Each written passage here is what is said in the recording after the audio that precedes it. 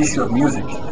The issue of music, although I've read a number of places on the internet, intended that it is not a contentious issue, indeed is a very contentious issue amongst the scholars. I refer my brothers and sisters to the Encyclopedia of Fiqh produced by the government of Kuwait, which now has reached over 60, I believe, or 70 volumes. Under the chapter on music, you'll find 24 issues surrounding music itself, a very long discussion.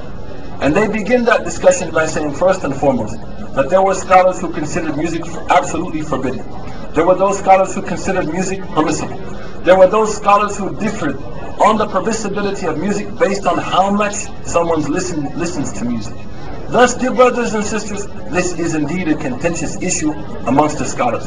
Perhaps somebody's saying it's better to avoid the contentious issues. We can respect that. If somebody does not want to involve themselves in such a project because they want to stay away from contentious issues, there's no problem. But there is a principle in usul that says you should not make inkar or forbid others who participate in such actions with your hands. Meaning you should not implement your opinion, your scholarly opinion that you follow, on those who engage in another scholarly opinion.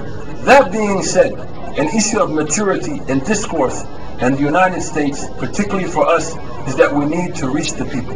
My first sheikh, my first teacher was Chuck D and Rakim and KRS-One. It was through music that I was guided to Islam. There are a large number of people out there who are waiting to hear the message of Islam. We have to reach them. Sheikh Uthman Dan Fodio used music to spread Islam. Islam was spread in Pakistan and India primarily through the usage of music.